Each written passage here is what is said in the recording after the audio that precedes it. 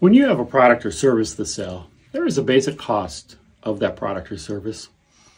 If you run a bar, you sell drinks, each bottle of liquor has a cost to the bar, each keg of beer has a cost. If you run a hair salon, each service has a cost for the products used in the service, as well as the labor cost of the stylist that performs the service. If you have a construction company, you likely have several cost categories, including labor, materials, rented equipment, owned equipment, and even subcontractors. Each has different cost structures and could yield different rates to the customers. When you're thinking of what price to offer to your customers, you often think in terms of a markup. In these examples, I will be oversimplifying a bit, so forgive me for this. In the bar scenario, if the bottle of liquor costs $25, your shots are about 1.5 ounces each. You might get 15 or 16 shots per bottle. The cost per shot to the bar is about $1.60. Knowing this, you think about how much to sell your shots to the customer for. Often you will think in terms of a markup.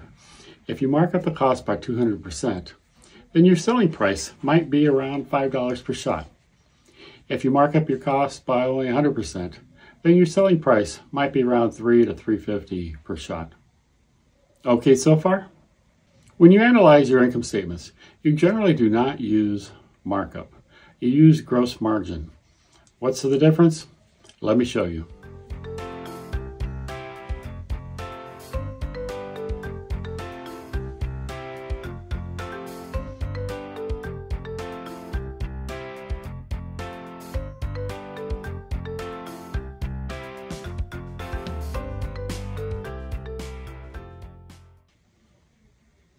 Here are some simple assumptions.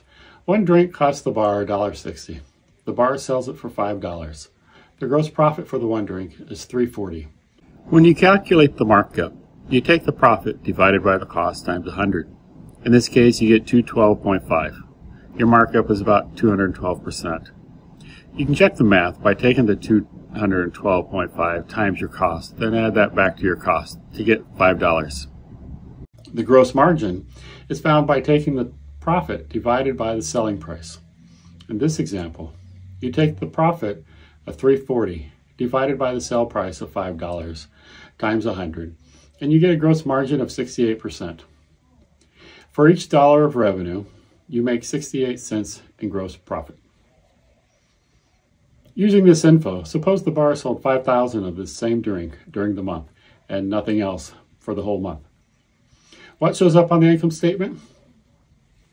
You see the revenue of $25,000, costs of $8,000, and a gross profit of $17,000. From this, you can still calculate either the markup or the gross margin. The numbers come out the same as if you only sold one shot.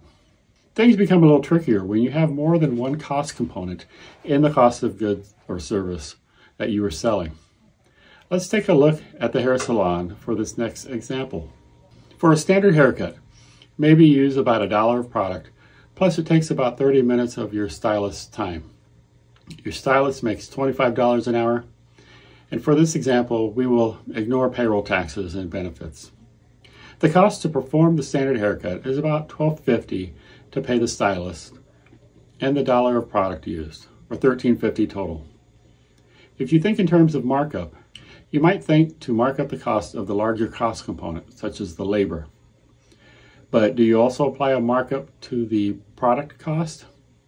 It can be a little more complicated the more cost components there are. When you think in terms of gross margin, you think about the totals in this situation.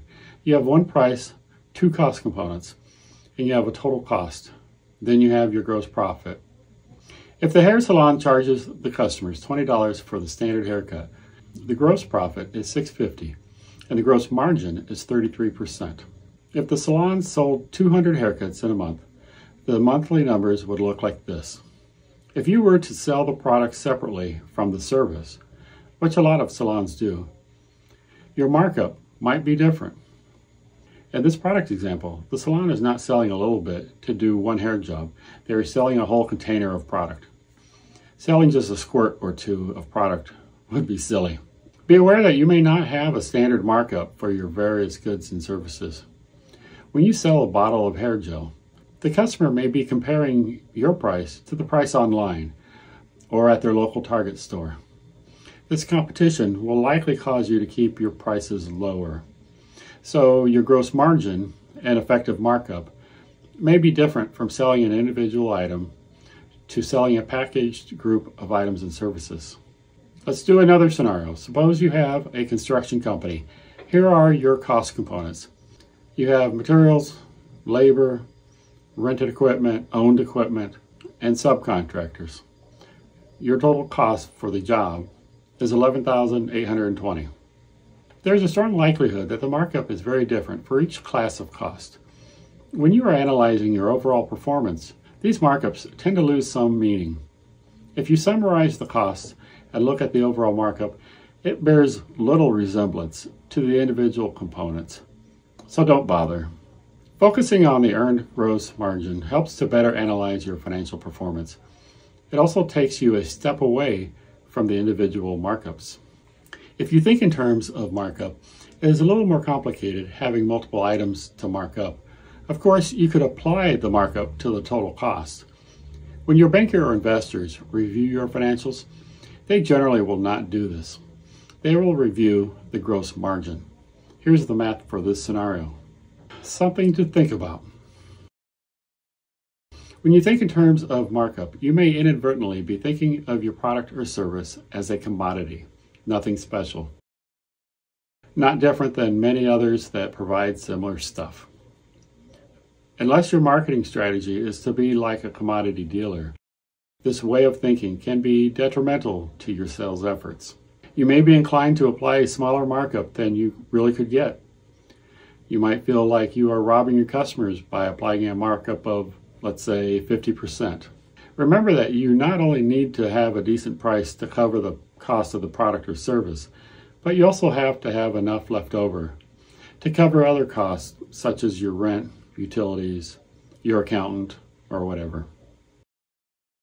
If you have multiple cost components with different natural markups for each, you could think about the average markup.